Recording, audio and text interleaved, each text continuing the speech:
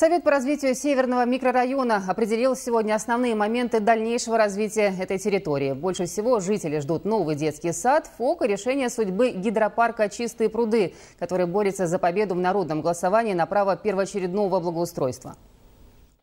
Здесь все будет зависеть от активности самих жителей. Сейчас «Чистые пруды» в онлайн-голосовании уверенно держатся на втором месте. В парке Луговой предстоит выполнить работы по гидромелиорации и установить дополнительное освещение. Кроме благоустройства общественных мест, в микрорайоне в ближайшее время построят несколько социально значимых объектов. Самый долгожданный – детсад на улице Вересова. Новый срок окончания работ – 1 июня. Текущая ситуация на объекте. Выполнено устройство каркаса здания, выполнен монтаж стеновых панелей, монтаж оконных конструкций, устройство наружных инженерных сетей и ведутся работы по благоустройству территории, то есть вертикальной планировки. Ведутся устройства по кровле, кровельный пирог устанавливается, ведутся устройство внутренних перегородок.